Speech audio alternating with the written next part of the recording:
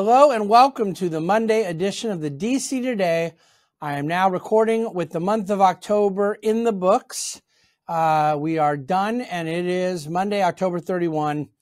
And as a matter of fact, the month of October ended up being the biggest month up for the stock market since 1976 and the biggest October for the Dow ever. So you had a just nasty second and third quarter, and then you had a big rally back in October. Some of it was helped by coincidence of timing that things really rallied, accelerated to the downside in late September. But you know what? The number at which the Dow bottomed wasn't right away in October. On October 13th, intraday, the Dow was as low as 28,661. Its closing low was the Friday before that, the 10th, which was 29,200. But we closed today at 32,732. So 32,700.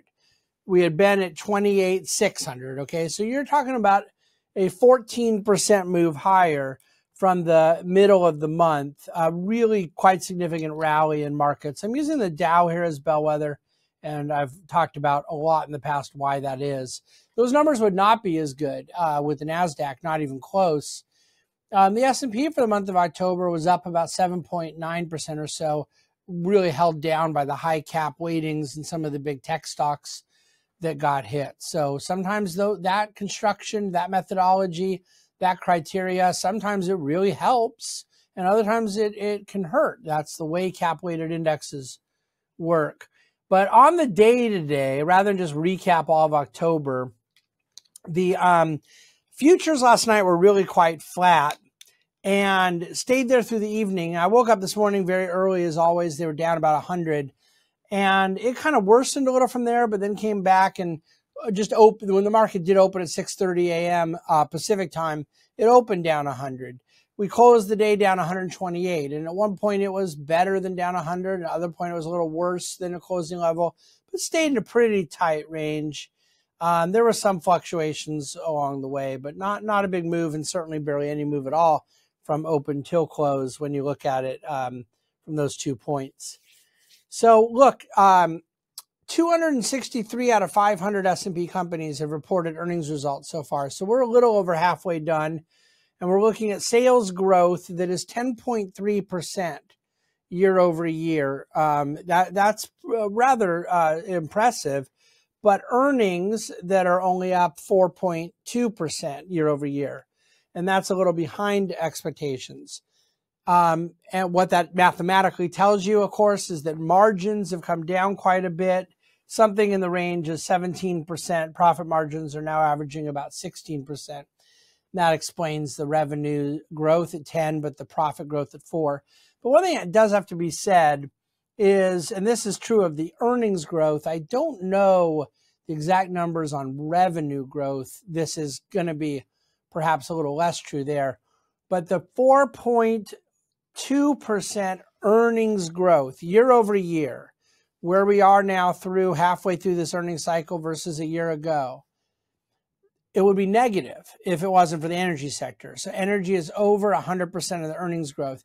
It is not over 100% of the revenue growth, but it's a significant portion of it. So it's something to keep in mind that even as this teeny tiny weighting in the S&P, energy is carrying that weight in terms of earnings growth. Right now, consensus expectations for next year for full year profits in the S&P 500 are down to $235 a share. And they were in May, June, roughly $250. So they've come down. I don't think it's come down a lot. I do think it will come down more. I'm beginning to believe it will not get as low as some have feared. I know that there are analysts I follow who I believe are really, really good at this stuff that think it will get all the way down to 200 earnings. And I have reasons I don't think it'll get that low. But either way, the trajectory of earnings expectations is lower, and thus far consensus hasn't moved a ton. Just to give you a little context on the breadth of strength in this recent rally, over a 10-day period, the amount of companies that have moved higher, that had advanced over a 10-day period, is in the 99th percentile in the last 10 days. And that happened in July, and that happened in January. And in both cases, it didn't hold. Usually it does. Usually it is an indication of some sort of momentum reversal, but not always. And so I don't that's why most of the field of technical analysis I find reasonably worthless. Whether or not momentum is sustained is not known by looking at the past. It, by definition, requires some understanding of the future that knowledge of the past does not give you. But all that to say, the breadth that we're experiencing now is quite significant. It's in the 99th percentile of number of companies that have advanced. I do think it's quite interesting when you look at the 200-day moving average that we have gotten up to about 40% of companies in the market that are above their 200-day moving average. And when you look into each sector, only 10% of companies in real estate, 10% utilities. But more surprising for those who usually believe high beta, high risk, high cyclicality, high valuation, high momentum drives these things. Only 27% of technology companies are above their 200-day moving average, and only 21% of communication services companies. So if you split the baby on those two sectors, it's about 24% of the sort of traditional understanding of technology that's above its 200-day moving average. So you still have a whole market that is at low momentum relative to the grand scheme of 200-day, and certain sectors that are doing much worse than that. 10-year bond yield today closed at 4.05%. That was up 4 basis points on the day. The 2-10 curve, which is the 2-year minus the 10-year minus the 2-year, it's been inverted for a long time. We talked about this inverted yield curve 100 times this year.